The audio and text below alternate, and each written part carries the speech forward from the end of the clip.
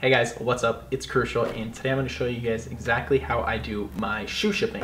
Now this is only for USPS.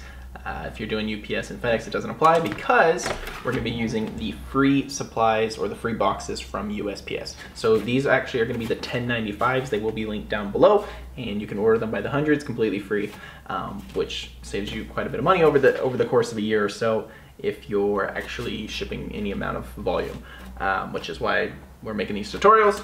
And yeah, so we'll go ahead and get started here. All you're gonna be needing are these 1095 boxes, a box cutter, some scissors, or some scissors, either one, and then tape.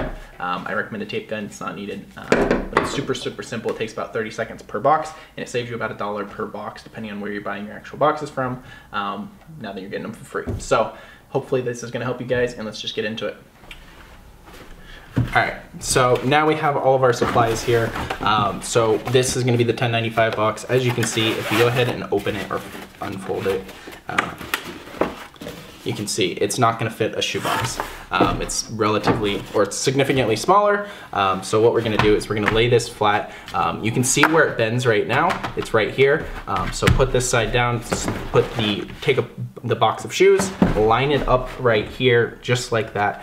So you can see the bend is like within the shoebox. You're gonna take your box cutter, you're gonna go ahead and line up right here, and you're going to just halfway cut through all the way down. Now you're gonna flip this box over, do the exact same thing. So find the bend, grab your box of shoes, line it up. It doesn't really have to be perfect, to be honest. It just has to kind of be a rough idea, and obviously big enough for the shoes. Once you go ahead and do that, you should be able to just bend a little bit, and you can see that it uses the new bend. You have the old bend, however to make that look, and you have the new bend.